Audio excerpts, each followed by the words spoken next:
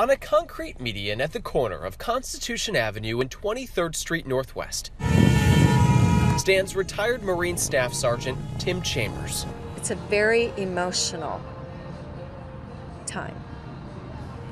Very emotional.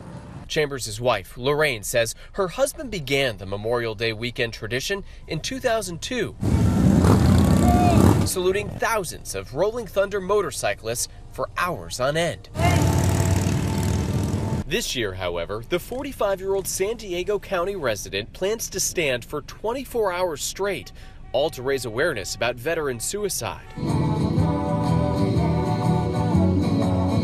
Chambers handpicked a music playlist for motivation. After all, he's abstaining from water, food, and bathroom breaks. Health, relationships, financial, those are the biggest things that contribute to suicide. Sabrina Barella helps run Chambers' charity, fittingly named the Saluting Marine Cares. It pays for veteran medical bills left uncovered by the VA. None of us take a salary with the charity, so everything goes to veterans.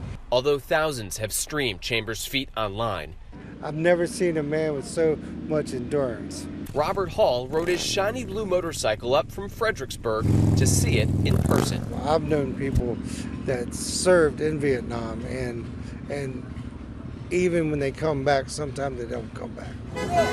This is something that he needs to do every year, and I support him for it. No matter what it takes, we get out here.